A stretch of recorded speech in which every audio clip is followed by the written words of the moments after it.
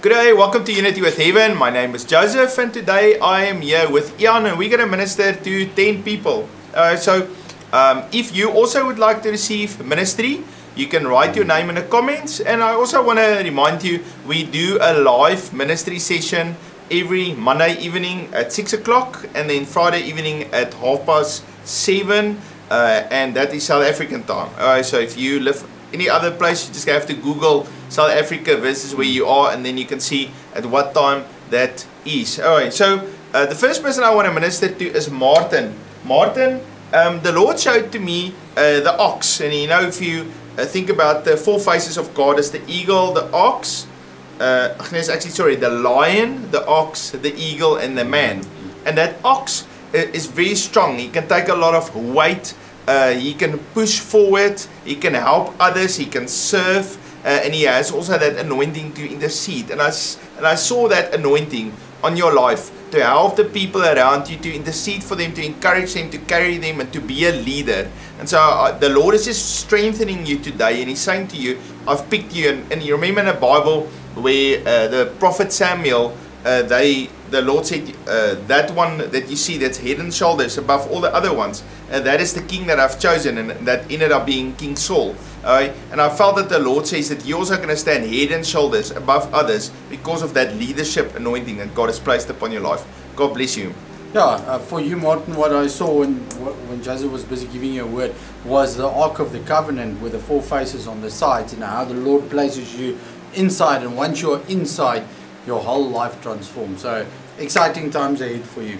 The next word is for Barnabas. Barnabas, the Lord loves you and He cares a lot about you. Okay, so I saw a picture of one man that was captured and he's chained up and he's beat up pretty bad. Now the Lord sends you on a mission to save that man. It's taking you quite some effort to get to the man, and when you get to the man, he's so weak he can't even help walk himself. You need to carry him back and nourish him and all of that. And I see how you've got a heart to reach out to people, but you are thinking of, wow, it will be nice to do a crusade where thousands and thousands gonna get saved, which is a very good thing. It's not a bad thing. But for you, I see on a scale, let's say for Reinhard Bonke, if there's a million people on the scale and there's one person on the scale, it weighs exactly the same. So if you reach one person, that is perfect. Don't think you have to reach the thousands, but in that one person is most probably going to be a harder work than to reach the 10,000.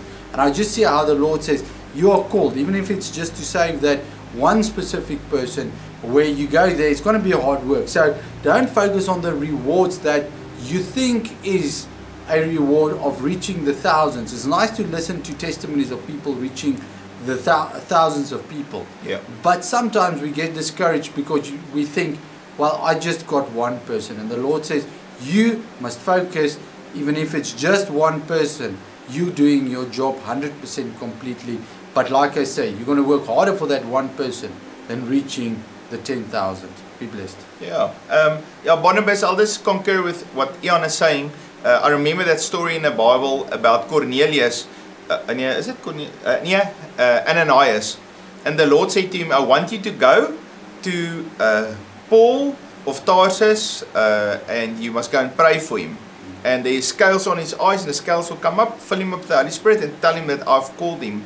And so he was scared to do it because he thought Saul's going to want to kill him, you know, because Saul had those letters and he was going to Damascus to imprison the Christian people. But Ananias was faithful. He went, he prayed, and then Paul got saved, or Saul, and then later on he ended up planting hundreds of churches and impacting thousands of people. And so some of that credit of everything that Paul did is also coming to Ananias, because he said, Lord, I will reach out to that person. And I remember with Unity and with Heaven, we would go live the one evening, and there was a lady that said, I have my sister, you know, my niece with me. And we ministered, and then she wrote, because of that word that niece learned that God is real, and so they just said the sinner's prayer and that niece got saved. But it's because we delivered the word. And then later on I found out that that niece is now busy ministering with the ministry and getting involved. And so you find a person, we just ministered to one person. That person got saved because they realized God is real, and then that person got activated to start to do things for God. Now, I don't know what that lady is doing now, but the thing is, God uses people. And so he needs someone to speak the word to someone else. I mean, Andrew, he called his brother Peter and said, hey, come, I think I found the Messiah. And Peter ended up being the one that got the 3,000 people to get saved, and later 5,000 people. So, you know. Yeah, I definitely think you focus on what is really important for the Lord. And I really feel you've got a very, very strong anointing. And you would say, well, with this anointing, thousands must get saved. Yes. But the importance is getting the one that's going to be able to get the thousands to be saved. Yeah, and if you take it like that, Ananias is not very known for what he achieved. But if it wasn't for him, Paul wouldn't have been saved. He would have maybe still been stuck where he was, and we wouldn't have had all of these wonderful letters in the New Testament. Yeah, that is so.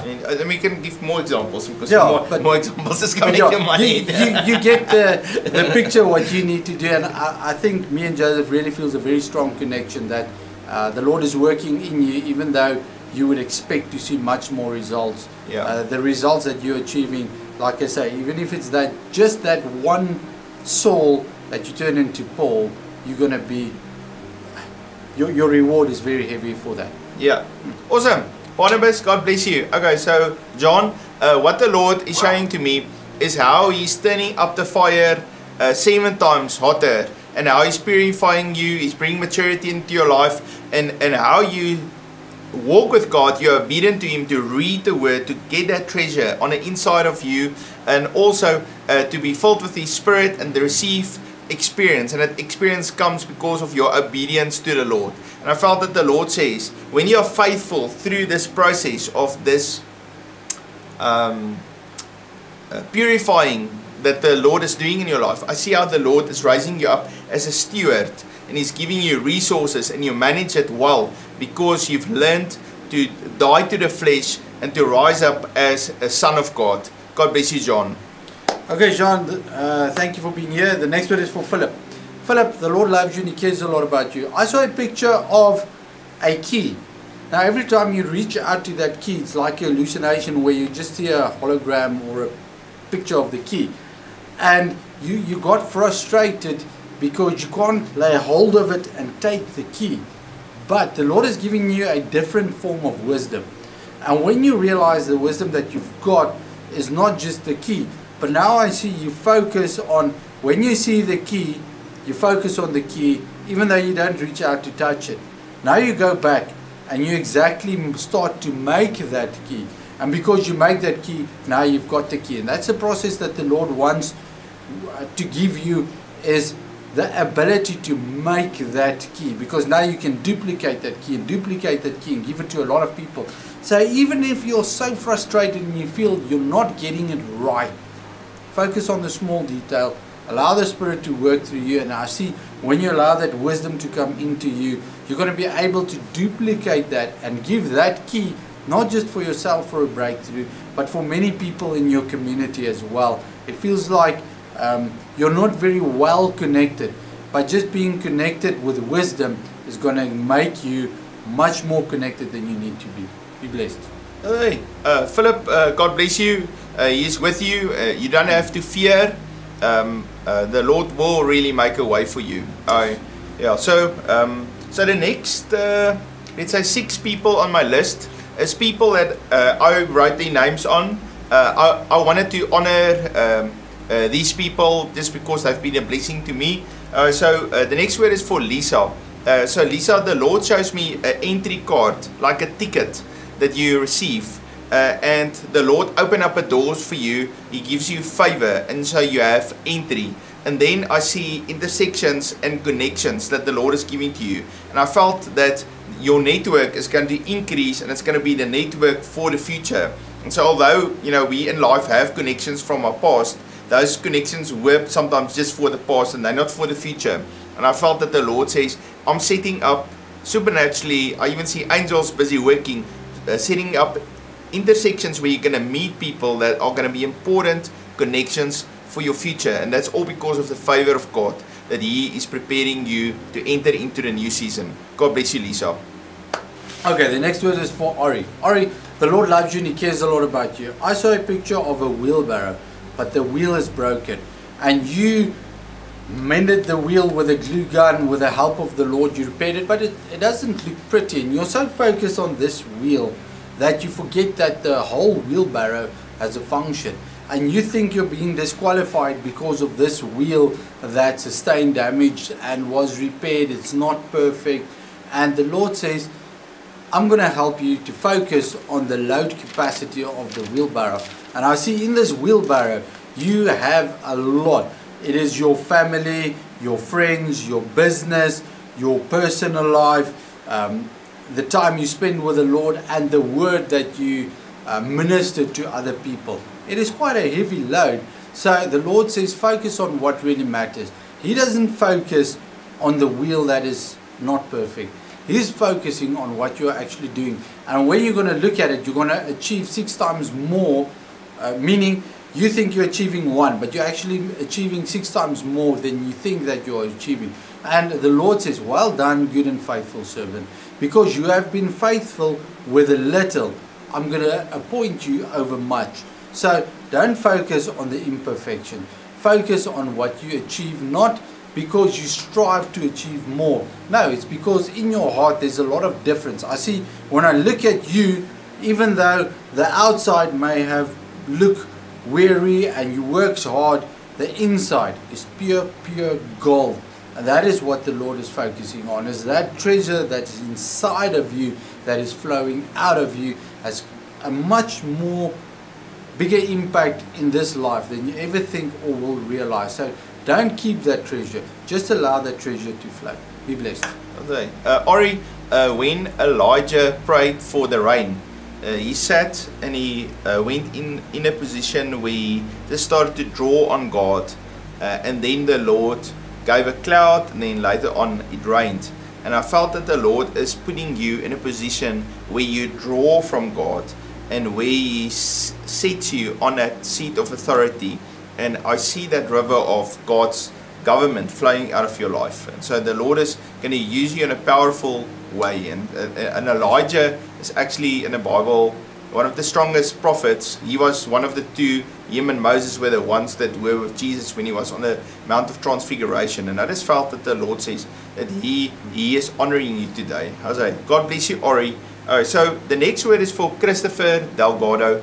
So Christopher, the Lord shows me a construction hard hat that He places on your head, and I felt that the Lord is putting a special covering of protection on you. And obviously we wear a hard hat when we go into territory where something can fall on your head or it's dangerous, and I felt that the environment where you are is not always safe. And so that is why the Lord is just putting an extra layer of protection on you. And that layer of protection includes the wisdom of God, the strength of God, the joy of the Lord, and the authority of God upon your life. And then the Lord showed me things that you are busy with. And I felt there is going to be a new season that the Lord is going to introduce in your life. And some of the things that you're busy with are going to continue into the new season.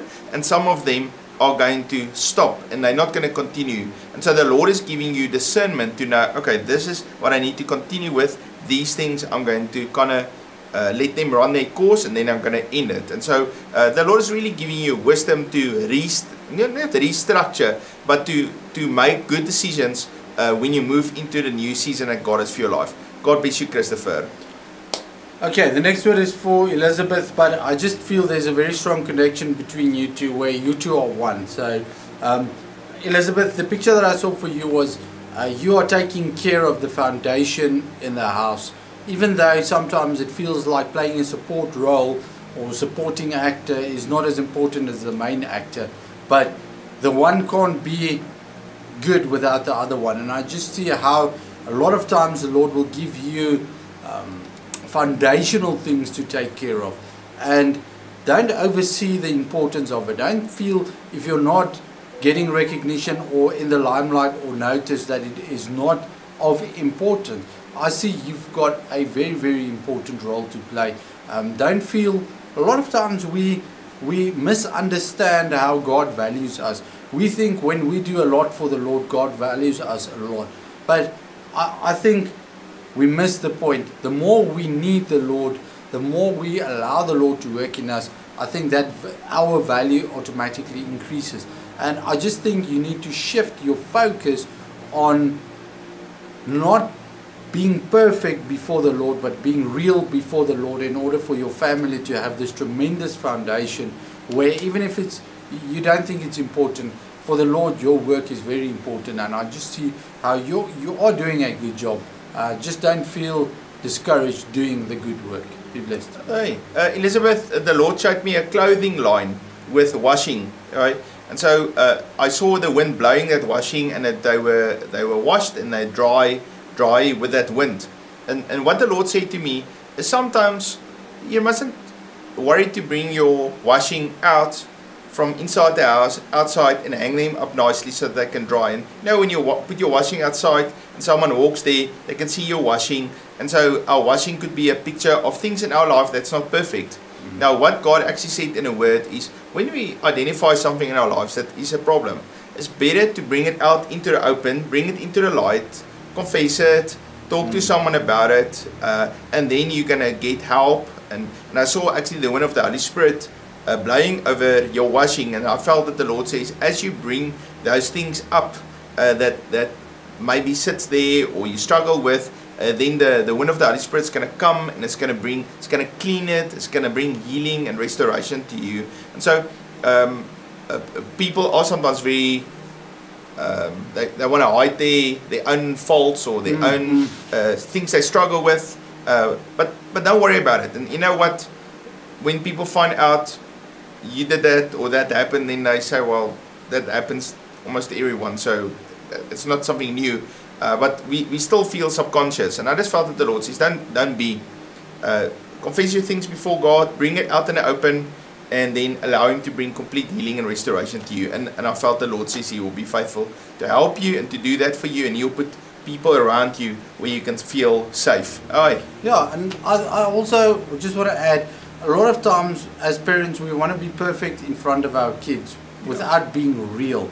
Our kids need to know that we failed, we are not perfect, because we paint this picture that is impossible to maintain. And I just feel that, be honest and be true.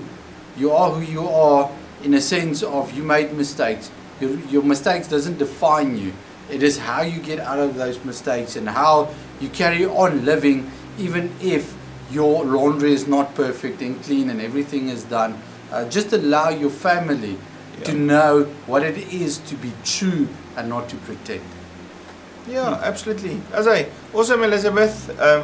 I felt this last 2 months, I felt so exposed since I have my accident, because people come in my bedroom and pray for me, and you know, my life is not perfect, but instead of trying to not tell anybody, I just said, well, this is what happened with me, that's where I'm at, help me, pray for me, whatever, you know. And people were lovely, they absolutely blessed me. Alright, awesome. Elizabeth, God bless you. So the next person that I want to minister to is John McDonald. Okay, so John, I saw a coming of age celebration, and how the Lord celebrates you today, and how you've really reached a place of breakthrough on your life, and that ceiling becomes a foundation in your life, and how the Lord is giving you a promotion. And I felt that promotion that He gives to you in the Spirit, where He says good and faithful, where He says, you're my son, I'm well pleased with you. I see that becomes a stepping stone, a block, a foundation on which you can build the next level. And the Bible says when we build a house, we mustn't build it on the sand, we must build it on a rock. And I felt that you have founded your life on obedience in God and trusting in the Lord, and you've been faithful. I just felt that the Lord wants to reward you for your faithfulness. God bless you. Okay, the next word is for Jason. Jason, the Lord loves you and He cares a lot about you. I saw a picture of you are full of the spikes of a porcupine, where a porcupine shot you. I don't know what you're going to call it. Okay. But in any way, it is, you are actually trying to help somebody and it is as if the porcupine got frightened and they just shot at you. And I just see how the Lord says, even though it is sore when it went in, it's sore when it comes out. Take that and value that. Just know that that person is so afraid, that person is so, I can almost say, destroyed in a way that what happens is just a response. They don't even think what they are doing. And I see if you take that and you pray over it, meaning and say, Lord, I do not hold this against that person, but I actually pray for restoration. I pray for healing in that person's life. I just see, because of the connection that you have with that person, you've got authority in their life where you can speak into their life. And the more you're going to speak in life into that person's life, I just see how that person turns around from like being a porcupine. If you touch it, you get sting or whatever. I just see how that person becomes like a beautiful rose where the pure, true self of them comes out. But maybe it's going to happen 1 or 2 times again that you're going to be stung and hurt. But the Lord says, don't focus on that. When you spend time with that person, that true person will come forward. And when that happens, it's actually going to be a blessing in your life. A tremendous blessing in your life as well. Be blessed. Yeah. Jason, I just add what Ian say. The Lord is making you a very trustworthy, faithful family man and a father. And I'm reminded of the Luke chapter 15 with the prodigal son. That father was there, he was stable. When the son wasn't stable, he could go away. I'm sure he hurt the father when he left, and then he came back, and father still celebrated. And so people can feel safe to come back to you, and you will always love them and minister to them. All right. God bless you, Jason. Hello, family. Thank you very much that we could minister to you. So I want to ask Ian to just tell us about his YouTube channel so that you guys can also go and check that out. Okay, yeah, Heaven's Remnant on YouTube, so you can type that, search that. It's just revelation that I receive from the Lord in the mornings.